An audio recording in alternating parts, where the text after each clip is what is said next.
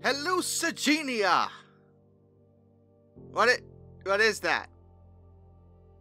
Am I hallucinating? Well, yes, that's where the name comes from, though you're not hallucinating. That was a real animal.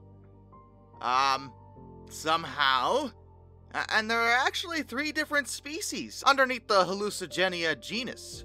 H. sparsa, H. fortis, and H. hongmea. And they are believed to be lobopodia, which are panarthropods, and are related to arthropods, velvet worms, and water bears. But Hallucigenia sticks out because it's like, what are we even looking at? And the answer is, aren't really sure? They were very small, between 0.5 and 5.5 centimeters long. And in terms of how they lived and how they functioned, it's hard to say. There's a lot we still don't know about Hallucigenia, mostly because for a while we weren't even sure what we were looking at. They were weird. Really, really weird. And the type species, Hallucigenia sparsa, was originally described by Charles Walcott, who thought he was looking at a species of polychaete worm known as Canadia. Later, it was determined that, no, that's not a Canadia. That is something else.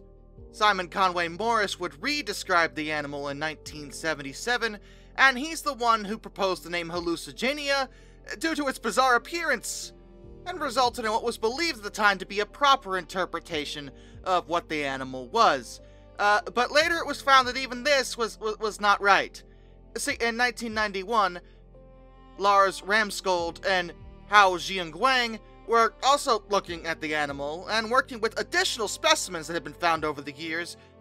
And as they continued looking into it, they were like, wait, hold on. We're gonna perform a magic trick. We're gonna take this fossil, alright, see, watch, and do this. Ta-da! Yeah, the major mistake that Morris had made was he basically described the animal upside down, walking on the defensive spines, interpreting them as legs. In his defense, I mean, look at it. Come on, he did his best. But yes, now it's believed that, oh, those are actually defensive spines, and the tentacle things are the legs, and this is the head. Okay, all right. We're making some progress. Further analysis have been conducted over the years that have slightly altered the layout.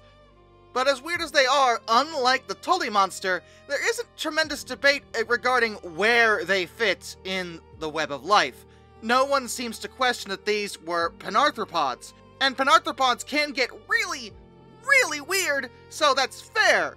The problem that paleontologists have with Hallucigenia is how it relates to other panarthropods. We know they were one, but were they related to the others? I mean, they had to be. But how closely, and where did they divulge? And there's a lot of questions regarding where they're supposed to be exactly underneath that umbrella, but we know they're supposed to be somewhere in that umbrella, so hey, that's at least something.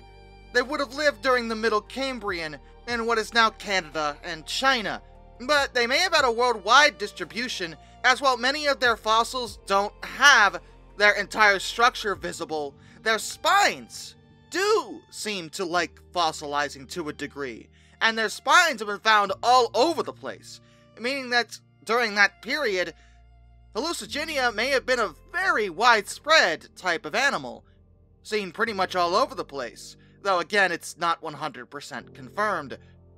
Regardless though, they were frickin' weird, and there's still many questions regarding their exact behavior, what they ate, how they would have behaved, all sorts of things.